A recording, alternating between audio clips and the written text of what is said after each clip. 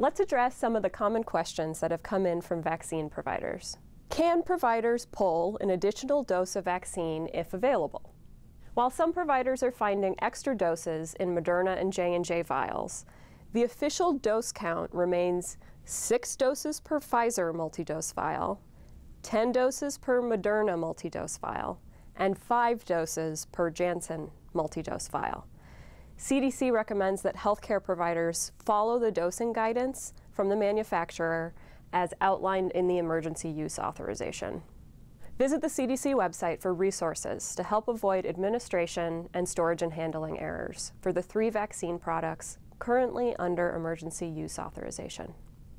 How soon do I have to report COVID-19 vaccine administration after vaccinating a patient? Vaccine administration should be documented in your medical record system within 24 hours of administration. All efforts should be made to create or maintain an HL7 connection to iCare. But if you're still in the process, you must report administration data to iCare no later than 72 hours after administration.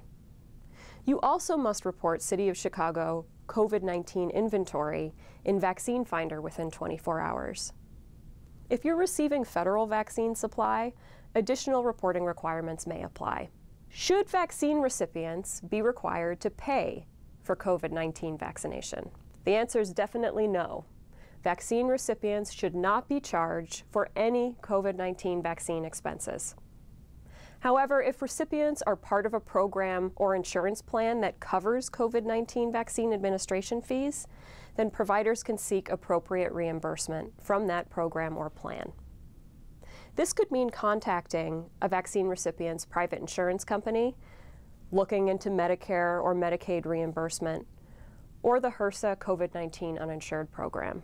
Please ensure your billing department does not charge patients whose insurance doesn't cover vaccine administration fees. And please report these insurance companies to CDPH so we know. For additional information on filing claims for reimbursement of COVID-19 vaccine administration fees, go to the HRSA COVID-19 uninsured program website or visit the CMS website for additional guidance. Can vaccination providers vaccinate people outside of priority populations? So we get this a lot. Vaccination providers should not waste any viable vaccine doses. Vaccination providers are required to administer vaccine to prioritized groups based on local guidance. However, we recognize that on occasion, this may not be possible. So if members of prioritized populations are not available, efforts should be made to administer vaccine to qualified individuals rather than wasting doses. Facilities must continue to prepare only enough doses to accommodate scheduled demand for each clinic day.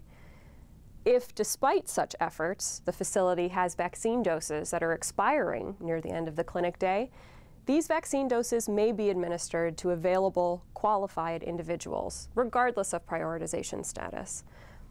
The provider must not receive any direct or indirect incentive for vaccinating these individuals. Note that overdrawing vaccine intentionally at the end of a vaccine clinic violates the terms of the CDC COVID-19 provider agreement.